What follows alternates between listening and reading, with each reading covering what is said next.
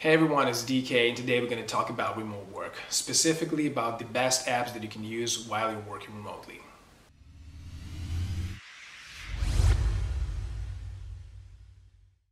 Now, as more and more people are getting involved in remote work these days due to the situation, there's a bunch of people that face these challenges while you're working remotely. Now, I've been working remotely for over 6 years now, 3 of which almost exclusively with completely remote team members distributed all over the world.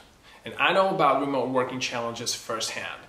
However, even though I'm still a strong advocate for remote work, I think that it's here to stay and it's definitely not for everyone, but as you get a taste of it, as you're going to figure out how to face those challenges and actually overcome them, you're going to benefit a lot from remote work.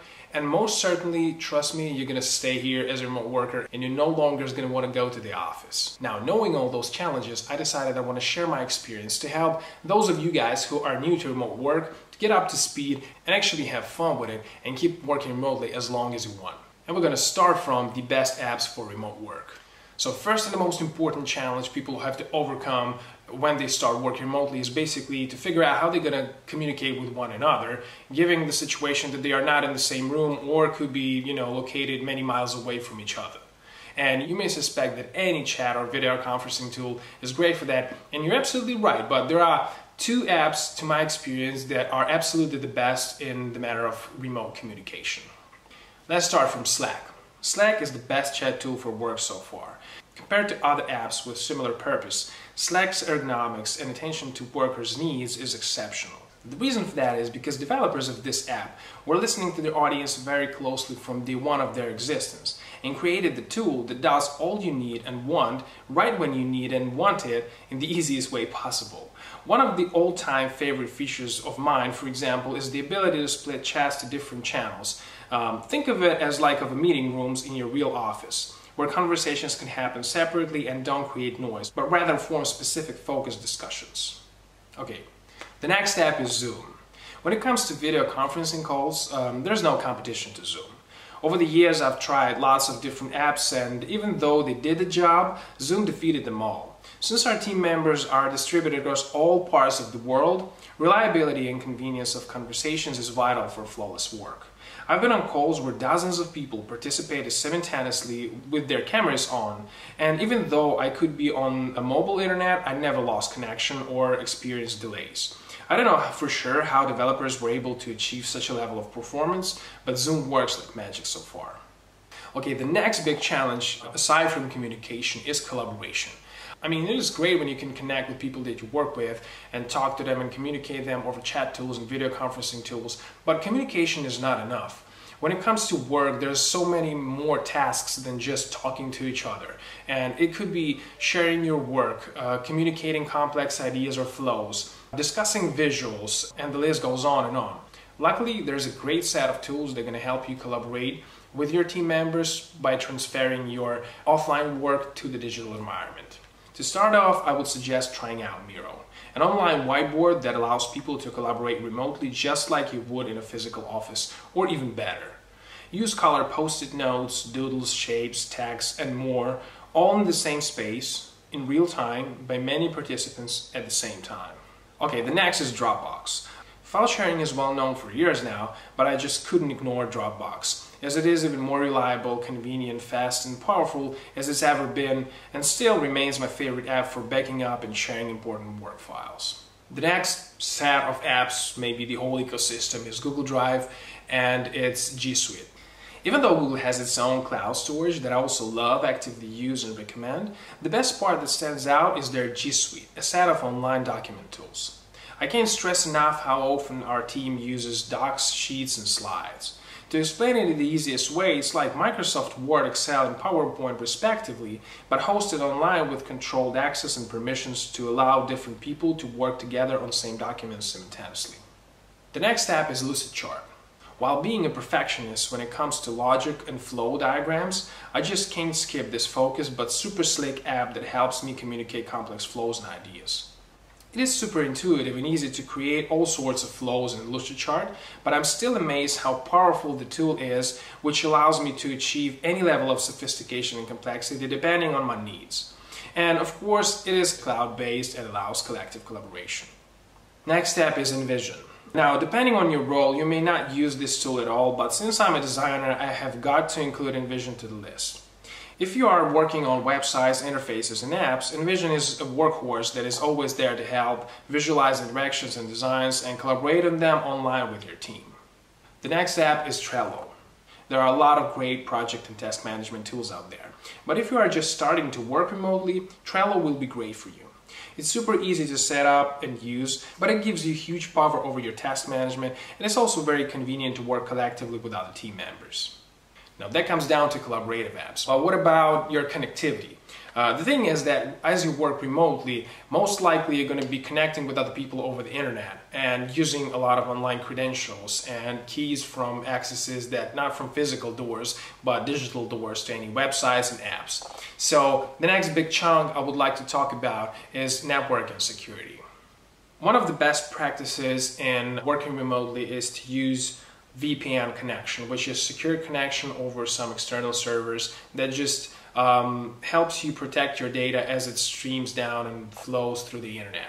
One of the things for that is to use VPNs. My personal favorite is Tunnelbear. I've been using it for a couple of years and I'm pretty happy with it, but there are a ton of out there and you can use and try any one of those. And if you're already using it, that's great for you, just keep on using it. But remember that security is very important and I strongly recommend you using VPN connection. The next big thing is password management.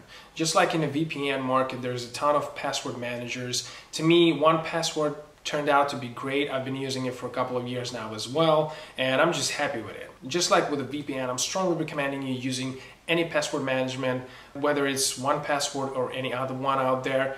Just remember that it's not enough these days to create a strong password and use it as is, because even if it's a strong password, at a certain point it could be compromised, and the best practice is to separate unique passwords to each and every online account, especially work related, and actually generate something that makes no sense, that is super secured, and then you can store it in your password manager and don't be afraid that you're going to lose track of it or forget about it. Now, this is a hidden gem, but when it comes to connectivity and remote work, you may gonna often find yourself working on bad connection or public Wi-Fi, or for example, using a hotspot. And for this situation, I love Tripmode. Consider Tripmode as a filter for your data and speed. So what it does, it basically blocks out some background loading, downloading, whatever, apps from using your internet, and you can just filter it down to specific apps that you need at a certain point in time, which is going to allow you to save money, save speed, and have more reliable internet overall.